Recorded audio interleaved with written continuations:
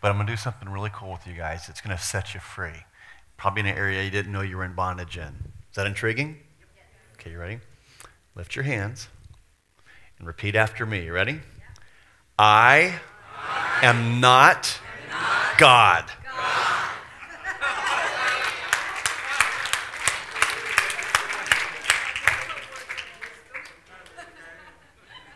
What do you think? Now, why is that so liberating to do that? That's a nice snort there. That was a good snort. I like that. So why is that liberating? Because we don't have to be in charge. Yeah, Joan. That's right. But yet we do all the time, don't we? Isn't that awesome? Didn't you just feel stress go away? I'm not God. Hallelujah. I don't have to keep the world spinning. I'm not the one who holds my life together. I'm not the one who really even changes me because I can't change me. It has to be the Lord. My job is just to admit I'm not God and He is. And if I'm really down with that or up with that, man, great and mighty things happen. That's beautiful, isn't it? Oh, yeah. Father, we just want to thank you so much for just the freedom we have, Lord, to surrender to you in everything. And our prayer that tonight, Father, that you would speak to us in your word, that we would hear your voice. You are our God. You are our King. You are the creator of all things, Lord, and we trust you. God, with all of our heart, Lord, we refuse to lean on our understanding tonight that always gets us in trouble. Holy Spirit, we need your wisdom. We need your leadership. We need you to, within us, Lord, discern darkness from light, religion from a true passion for you. Father, may you have your way tonight and speak revelation to us, Lord, beyond the words on the page. God, may the living word come and converse with us tonight. It's in Jesus' name we pray. And everybody said, amen. You may be seated. And open your Bibles up. Nope, wrong. Romans chapter 5.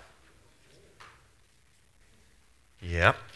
Turn to Romans chapter 5. And then once you're there, hold your place in Romans 5.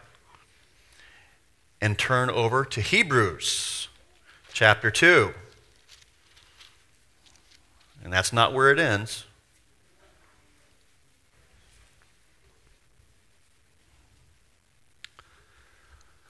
I know that tonight you were expecting the story of Esau and Jacob.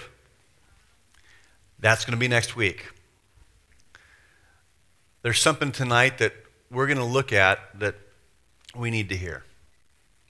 Something that God wants to speak into our lives. That I believe is really relevant for us. And some of you really need to hear this topic. But keeping next week in prayer with that study as we look at Jacob and Esau and all that story means. It's rich. You don't want to mess it. If there's, besides the story of Joseph in the book of Genesis, this two nations within a womb, wow, powerful story. So if you would, let's take a look at this. Hebrews chapter 2, and look with me at verse 9. It says, we see Jesus, who was made a little lower than the angels for the suffering of death, crowned with glory and honor, that he, by the grace of God, might taste death for everyone. For it was fitting for him, for whom are all things and by whom are all things, in bringing many sons to glory, to make the captain or the pioneer, that goes before us, the captain of their salvation, perfect through sufferings. Let's stop there. What went before our life was death. Suffering is a topic that is avoided many times because, hey, let's face it, who wants to suffer? Right? But through suffering we're being sanctified. We were made perfect on the cross. The finished work came through suffering, and we know that we're supposed to share in his sufferings. Now, I believe, particularly the Apostle Paul, who wrote the book of Hebrews, he knew about suffering, didn't he? See, it's one thing to listen to somebody that lives in the ivory tower and has everything perfect and goes, gas prices, who cares about that? It doesn't bother me.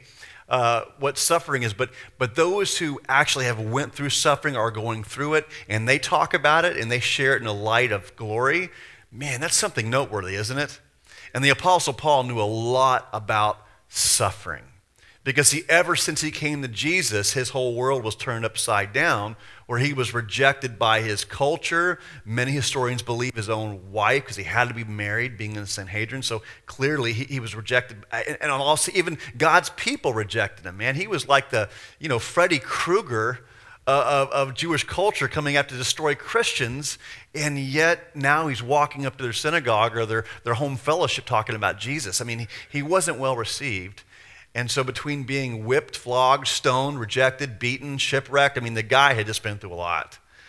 And I asked you to turn to Romans just as kind of a springboard about this whole topic of suffering. As he writes to the church in Rome, who, check it out, Rome knew a lot about suffering. I mean, you could be in certain outskirts and suburb areas in Asia Minor where persecution was much worse than others, but Rome, man, that's where Christians were like being eaten by lions, where Nero was taking them and treating them like candles and coating them with wax and hanging them up in his garden and burning them alive. I mean, Christians were going through suffering, And he writes this. Look with me at Romans chapter 5. He says, having been justified by faith, we have peace with God through our Lord Jesus Christ, through whom also we have access by faith into this grace in which we stand, and rejoice in the hope of the glory of God. And not only that, but we also glory in tribulations, knowing that tribulation produces perseverance, perseverance character, and character hope. Now, hope does not disappoint us, because the love of God has been poured out in our hearts by the Holy Spirit who was given to us. Wow. Here Paul says that we glory in tribulation. Now, when you think about glory, what does that mean? I'm supposed to glory. Glory, that word weight, it means our substance. It means I'm supposed to look at this whole topic of suffering that Jesus endured on the cross, that I might become a son and daughter of Most High God. And I'm supposed to look at this substance, this experience, this part of life called suffering. I'm supposed to glory in it. I'm supposed to hold it up of weight, of value. How in the heck do you do that? See, what we usually do is we grumble with suffering, don't we?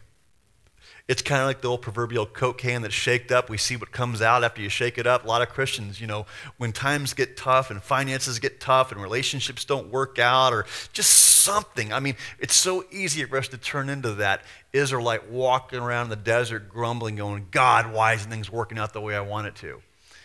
We just do.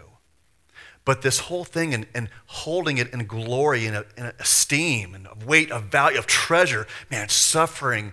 Man, like if someone said, hey, I've got this winning lottery ticket in my back pocket, I'm just waiting for somebody to come and ask for it, we would go, I want to glory that. I want to hold that in value. Wait, can you just drop it? I'll pick it up or just give it to me. I want to glory that. Well, God said, I want you to look at suffering like that. How? Man. I mean, I just read that it creates, as we persevere through it, it creates this character and this hope, ultimately this intimacy and this heavenly perspective that just carries me through life. I read that in my intellect, I get it. Okay, Dave, suffering, I'm supposed to value it, lift it up, put it on a pedestal, look at it as a gift from God. I'm supposed to do that. And I get it. You're telling me it produces character and hope and all. I got that, but still, how? How do I do that? I mean, intellectually, I can write that out, but in my spirit, how can I really, truly go, that tastes good? How can I like James and Peter, these guys who, died for the most part in Roman suffering and being martyrs, really count it joy, really glory in it? And why is it so important? Besides the obvious, right? There's something more there. Yes. And tonight I'm going to tell you what it is. And either you're going to go, Dave, you're a lunatic, or you're going to go, far out, this is liberating for me. Dave, I'm writing down on the counter, this was my spiritual 4th of July tonight. This was my evening of independence from stupidity, and I was able to actually now glory in tribulation versus grumble in tribulation. How would you like that tonight? Then turn with me to the book of Philippians chapter 3, and let's read how.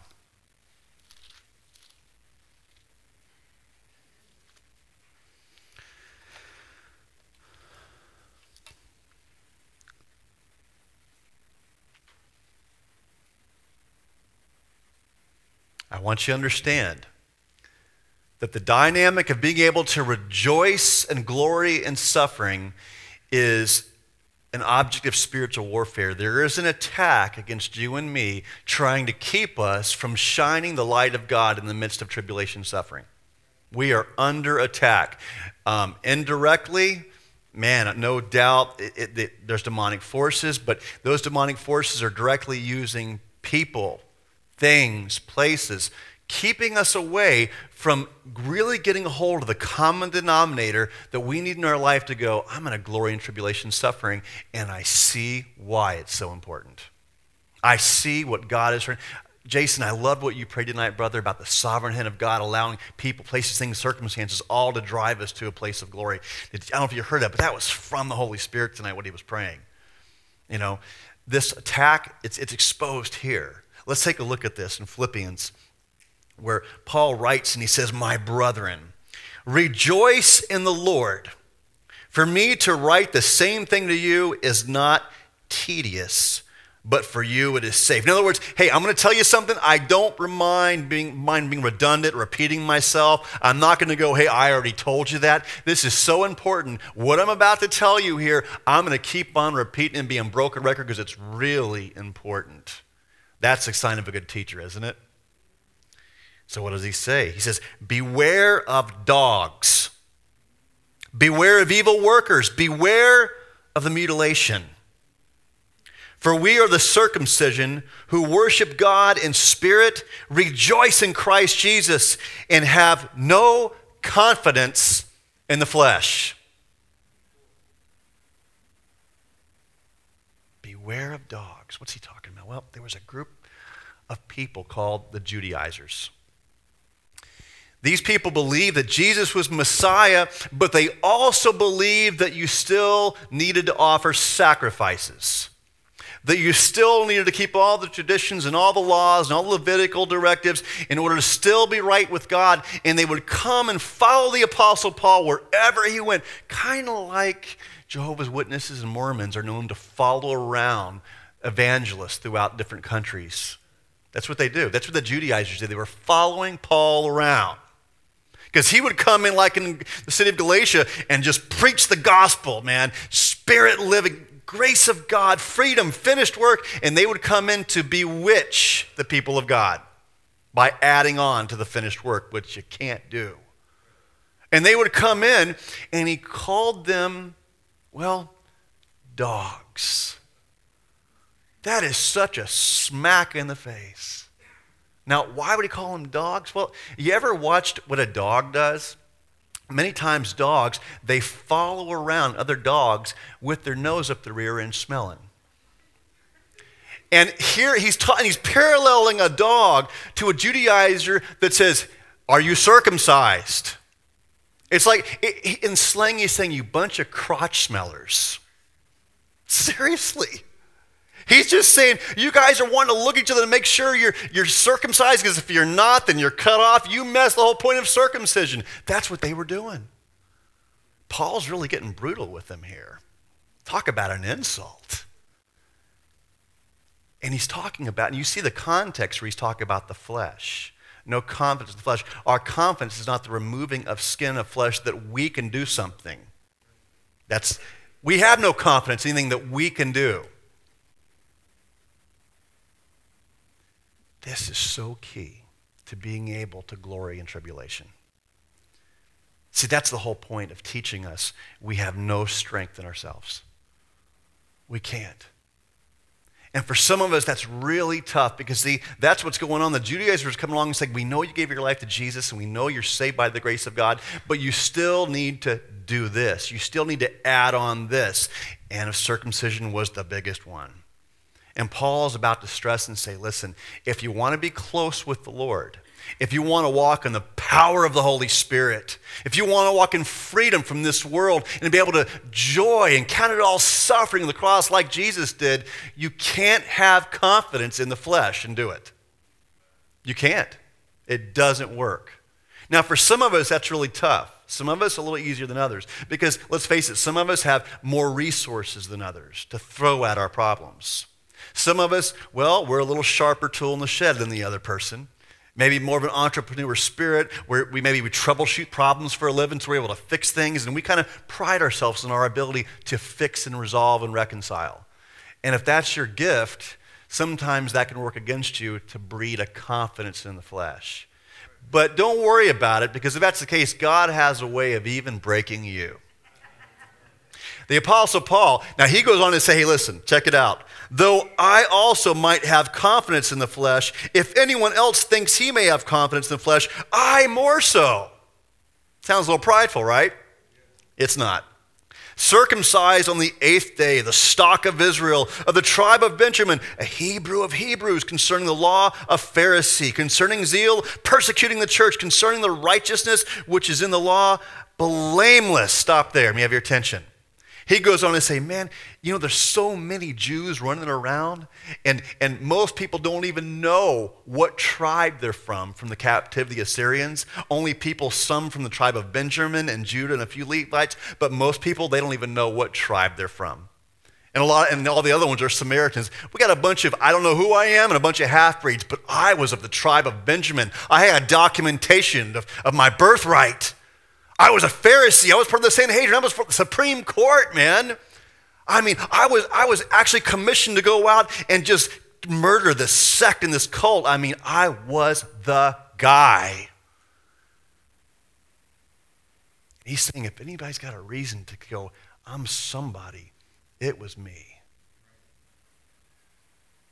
But he says here in verse 7, but what things were gain to me, these things I counted loss for Christ.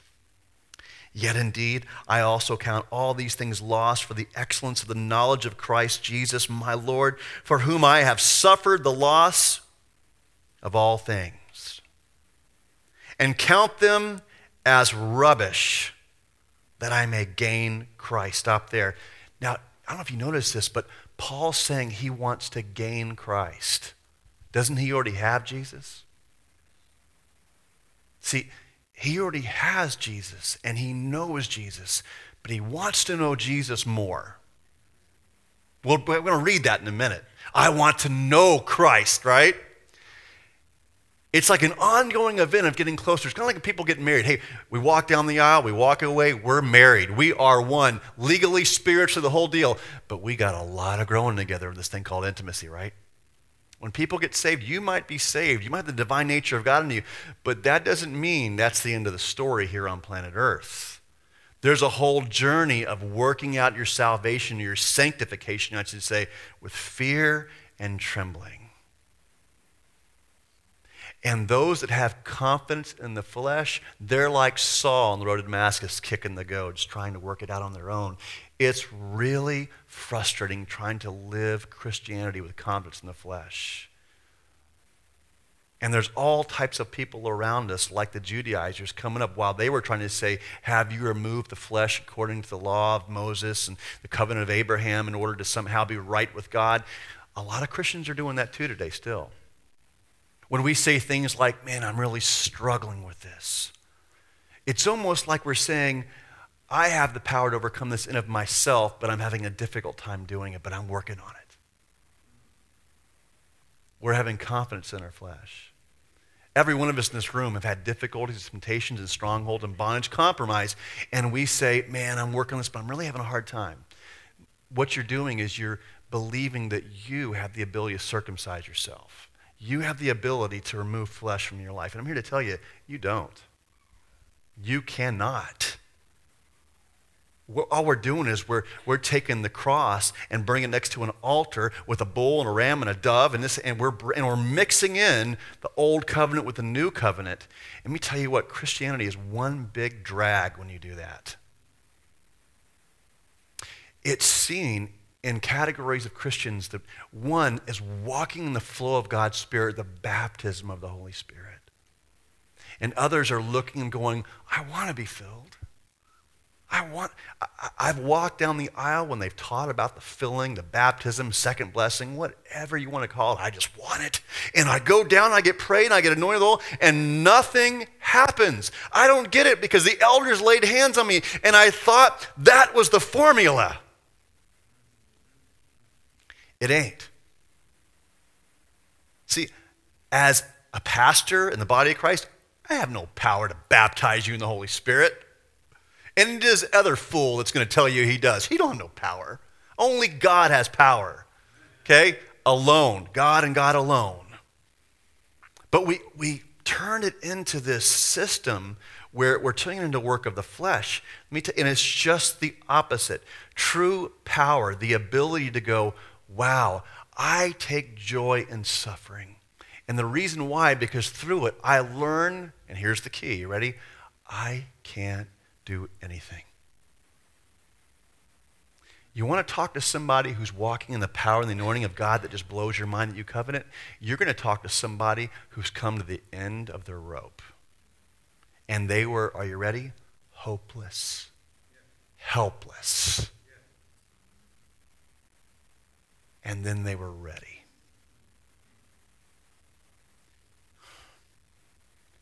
That's what tribulation does. That's what suffering does. Some of you women feel your tribulation is your husband. At least most of it. Everyone but my wife, probably. But you just go, I pray for him. I talk with him. He won't do anything spiritual with me. He doesn't go to church with me. He's full of compromise. And I'm just at my end. That's because you're trying to change him. You're trying to circumcise him. You're trying to remove flesh from his life, and you're acting like a Judaizer, like a dog. What are you doing? And you're grieving the Holy Spirit, the very touch in the hand of God that you say you want to move in your life and touch you. It's because you're trying to do a work in the flesh. You have confidence in your flesh to manipulate and motivate, and it doesn't work. And we do that with all kinds of areas of our lives. You know, John Stumbo, who's the president of the Christian Missionary Alliance, I listened to him speak at a conference last year. And if you ever get a chance to Google YouTube John Stumbo and listen to some of his blogs or videos, this guy is just so intense. I mean, he reminds me of Jeremiah that just is like the weeping prophet, you know. I mean, it blows my mind. And he had been pastoring churches for years, very successful, if you would, in Christendom. And he came down with this illness where he lost most of his body mass and in comas and for a year and a half, no one could tell him what was wrong with him. He was dying, fading away, decayed. I mean, to like nothing of a man. His life was over.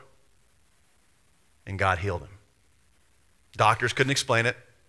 He can't explain it to this day. Still don't know what happened. But God did. God took him to a place where John was like, I don't have any hope in anything I can do. I don't even have any hope in anything that doctors can do. I don't have any hope in some special drug. I don't have any hope in some special doctor. I don't have any hope in this body, that's for sure. There's only one place to go. That's why I love Corey Ten Boom's statement. You don't know Jesus is all you need till he's all you have. Let me tell you what, the only thing that brings a person to a place where they can say that is the sovereign hand of God. No one can do it for you. Now you might go, well, okay, everything sounds right, but then what are you saying? That God brings some people to that place of helplessness, but some place he doesn't? No, I'm saying he brings all of us there. It's just some of us are humble enough to recognize it and yield to it. And others are not, and they're unwilling. You won't yield. Now, sometimes it's a process. It's kind of like the disciples. Check it out. I mean, here, Jesus died. Everything's fallen apart. Their world has been turned upside down. He shows up, breathes upon them, says, receive the Holy Spirit. Talks about waiting in Jerusalem for this blessing. And instead, they go fishing and try and provide for themselves. That didn't work out too good. A little bit more frustration it took till finally they sit there in the upper room and going, okay, Zebedee and Productions, if you would. John, Dad, you had a real famous business there. Even in the temple, they bought your fish, but now you're a heretic that followed, a false prophet. So your business is shot. And everyone knows us from following on Jesus because when he was feeding thousands and raising the dead and healing the lepers, we were proud to walk with him then, but now everybody knows us. So it's like our lives are in danger. We can't go sacrifice the temple anymore. We can't even walk into the synagogue. Everything's over. We're sitting here, and the only thing we have left is the words of Jesus. There is nothing else. He said he's going to send us the Holy Spirit to baptize us with fire and power. And he's going to send us out, and we're going to see people saved and redeemed. And we're going to walk in this anointing. That's all we have is his promises. There is nothing else. You ever been there? See, sometimes it might not be every category of your life that is just totally shot and leveled like them. It might not be like that. It might be just one or two. But that one area or two areas that have been leveled, so you can say, Lord, unless you build the house, I labor in vain. So I'm not even going to do one brick. God, I need you to do this. And I'm going to trust. It might be that one area, whatever it is in your life, and you're going to trust. You're not going to reason. You're not going to justify. You're not going to manipulate. You're not going to self-motivate. You're not going to go to a Tony Robbins seminar. I think I can do it. No, you're going to just go, Lord, I'm going to sit in my hands. I'm going to trust you. You're going to do this. I believe, God. I'm calling those things that are not as though they were. You're going to do it. And in that one area, but instead what we do is we go, well, I'll just put that in the shelf and I'll ignore that area of my life that's been leveled and it's a mess, and I'll compensate by focusing and building with wood, hay, and stubble in another area. And then God comes and he levels that, and you go, no problem, I got other options. And we keep on going and building in these areas, and God says, I'll just keep leveling every one of them until finally you won't have any confidence in your flesh. And when you do, then you'll look at these areas of tribulation and suffering as a gift from God to tell you, stop trusting in you. Is this reaching home plate? So let me tell you, the real key in walking in the anointing of God and the power of God's Holy Spirit is not prayer and fasting. It's not being anointed with oil. It's not memorizing your Bible. It's not going into the mission field. It's getting over yourself and stop trusting in you and really trust in him. Now, I'm a big advocate of praying and fasting and anointing oil and studying the word and going. I'm just saying I'm not going to look at those things as a means to an end of being filled. Because if I am, I'm no better than Judaizers doing something in the flesh to get a result in the spirit. Right? I mean, we can actually turn prayer and fasting and Bible study into sacrifices on an altar. You ever looked at it like that? Because maybe you go, I don't understand. I pray and I read and I'm doing all the things, but it's not working. Mm-hmm. You see there? Now, when you humble yourself and you say, I'm not doing this to get something from you, Lord, because I realize there's nothing good I can do to get from you. Nothing. I'm doing it because, Lord, you did everything for me. And I love you. I love you. And I want to know you more. And I'm not doing it to get. I'm doing that what I've already gotten will be released from within me. I'm doing it to remove layers and lies and resistance that cover over your hand from just pulling off the lid. Jesus stood at the door in the church, of Laodicea, didn't he? Not unbelievers, the church. And he's knocking, saying, will you let me in? He's knocking on the door of Christians. People who have the Holy Spirit, who have the divine nature of God, but they've been bewitched and they trust in the cross part-time, they trust in their flesh the other part of the way. And it's a big mess. It's called religion, is what it's called. And it's no fun. And how do you know you're caught up in that? Well, when tribulation comes, you don't glory in it. You don't rejoice. You don't count it all joy. You start to question your faith. God, if you love me, why? I thought I was special to you, Lord. Do you think you're more special to the Father than the Son of Man? No servant's greater than his master, amen? So the Apostle Paul breaks out the big guns here in verse 9. He says, I've counted all rubbish that I may gain Christ, verse 9, and be found in him, not having my own righteousness, which is from the law, but that which is through faith in Christ, the righteousness which is from God by faith, that I may know him, and the power of his resurrection, and the fellowship of his sufferings, being conformed to his death, if by any means I may attain to the resurrection from the dead. Stop there. Wow. I want to know the power of his resurrection. Saints, how many of you want to know the resurrection power of Jesus Christ? How many of you want every day to be resurrection day? Singing hallelujah. There's an empty tomb in the Middle East, glory to God, and the same power that raised Christ from the dead has lifted me up. Thus, no longer do I say I'm struggling with sin. Man, I don't struggle with sin. I'm an overcomer. If I sin, it's because I was a bonehead and I chose to do it. But it wasn't because I had no choice or I didn't have the strength, because I had the resurrection power of Jesus Christ. But sometimes we get in denial and we lie to ourselves about the power that we already have, past tense. So suffering comes to remind us you're adding into what God's already given you. Bad move. Stop. Release. Trust. Rejoice. Isn't that how he started off? Brothers, I rejoice in the Lord Jesus Christ. This is the guy that was in prison and beaten and flogged and shipwrecked, and he's rejoicing. Why? Because he looked at these sufferings as a means to go, Paul, you have no confidence in your flesh. And that's why he walked in the anointing. That's why he walked in the God-given victory over sin and the things of this world. Because he goes, this isn't my world. That's my world. He said in Romans 8, I consider the present sufferings are not worth comparing with the glory that will be revealed. What glory is he talking about? Well, if you read 2 Corinthians chapter 12, he says, I know a man who was taken up to third heaven and shown inexpressible things. I can't even speak. Just keep that in mind next time you read a book about someone who went to heaven. When Paul went, he says, I can't even put it into words.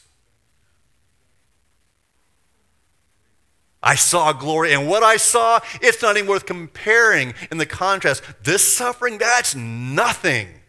I mean, we could say no pain, no gain. Let me tell you what, the pain we experience here is not even worth comparing with what Paul says we're going to experience there. Wow. And then, ironically, he goes on in that chapter to say, and because of these surpassingly great revelations that were so intense, to keep me from becoming arrogant in my flesh and thinking I'm something more special than I am, God gave me a thorn in my flesh. Whew, some suffering. There we go again. More suffering. More tribulation. And Paul says, and I asked God, the guy who just, did all kinds of apostolic miracles. God, take this away. Many people believe it was malaria or eye problems from the eye salve. He asked Timothy to bring all the, but it was most likely in a physical infirmity as you read it in the original language. He had this physical infirmity. He's going, God, give it, take it away. And the Lord says, hey, my grace is sufficient for you Because my strength is made perfect in your weakness. As you see, you have no confidence in your flesh, you see my power and strength in your midst and through your life. Paul says, got it. I get it. And see, some of us are like Paul with that thorn in the flesh, and we're so busy asking God to take it away when he says it's there to show you you're powerless to do anything. Now, I'm not trying to say we shouldn't pray and take authority in physical areas and spiritual areas. Paul was, but there came to a point where he says there's something bigger going on here than some temporal miracle. There's something eternal in value going on here in my spirit. It's called sanctification, and I see it. So I have to carry this thorn in my flesh like, well, maybe Jacob had to walk around with a limp after God knocked his hip out of socket after he wanted to wrestle with the Lord. Did he have to walk around and go, oh, it's not me walking, it's you walking, Jesus. It's you, Lord God Almighty. What's your limp? What's your thorn? What's your suffering? What is it that God's brought in your life that instead of rejoicing, you're grumbling? Instead of surrendering, you're trying to resolve it and fix it yourself. And at the same time trying to have the spirit-filled life, which you're not going to experience. Glorying in tribulation, it has value. And it's not that we're to be a bunch of masochists and like, man, I just want to flog myself and become some Epicurean type historical figure that if I whip myself and I beat myself enough, I can release my spirit. We don't want to get weird about it, you know. The point is, we want Jesus to have his way in our life so much so when people see us, they don't really see us. They see Jesus. I'm not God. I'm not God. I can't fix anything. Can't do anything. It's all him. That's why he gets all the glory. I pray that you hear this tonight and it just takes you to a place of surrender that maybe you haven't considered. I mean, maybe intellectually you have, but I pray that this is beyond your mind tonight. I pray your spirit has heard something. Something that goes beyond your intellect where you're going, I'm humbled tonight. I'm humbled.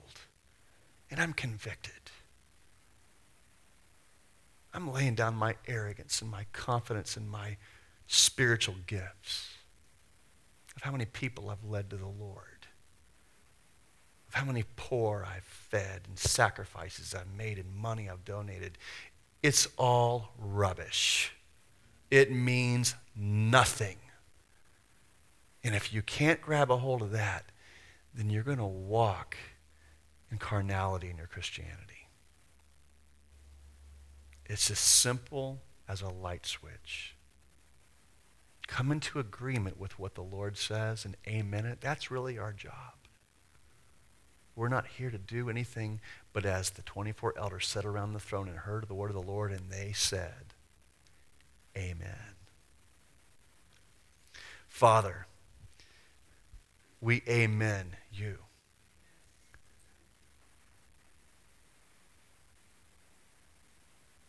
We're humbled that an almighty, sovereign God, creator of all things, would love us.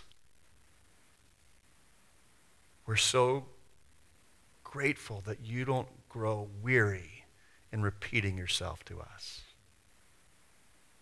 We're so grateful that you're willing to level areas of our life that we might lift our hands to you. So Lord, whatever that area in our life is right now, we lay down our futile efforts and arrogance to resolve it, and we proclaim, God, that you're God and we're not, and we trust you. Father, we pray this for your pleasure, that you would have your way in us and through us. And it's in Jesus' name we pray. And every saint said, amen. Amen. Family, God bless you. We'll see you Saturday night.